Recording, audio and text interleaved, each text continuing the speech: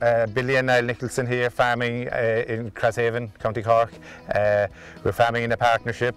We're a beef and tillage farm, fattening all our own male cattle, plus buying a few weaning bulls for fattening also.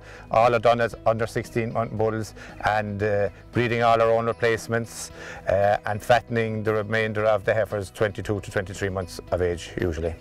We kill all our male cattle under 16 months. They've currently just recently all gone. They're killed, I think this year, 407 kilos at just under 16 months of age. Majority of them use a handful of ours, of course, through them as well. And the heifers then are killed at 22, 23 months of age, killing about 340 kilos. A handful of ewes there, but the majority of them are ours.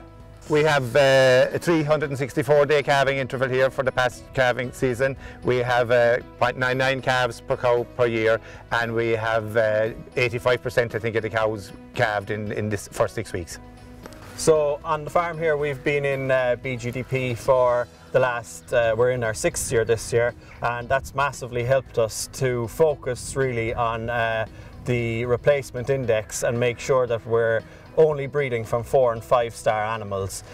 We put a keen focus on that here on the farm, and we've really focused with that together with the beep from last year and bringing in the data from the weights of the animals and showing us which cows are actually performing. We're keen to have these high producing 4- and 5-star animals because economically they're delivering for us on farm.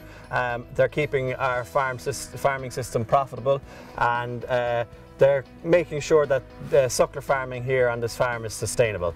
Yeah, the farm is currently in glass, and we had been in reps prior to that. We have, I think behind us here, you can probably see trees that we set there a number of years ago.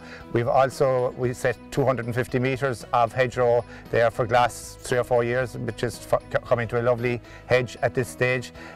I'm also very interested in nature. I love to see wildlife and birds around. We have some barn owls, and recently we've had buzzards come back onto the farm, which we're delighted with. They're doing a great job, and the rabbits for us here anyway. So, you know, I always like to see wildlife around, and we have quite a few trees also. Farming here at a stocking rate of 2.2 livestock units per hectare, we're still focused on biodiversity because it's important to maintain nature and maintain hedgerows on the farm. Like as farmers, all we are really is custodians of the land, while also trying to do the best we can on farm and produce as much kilos of live weight as we can.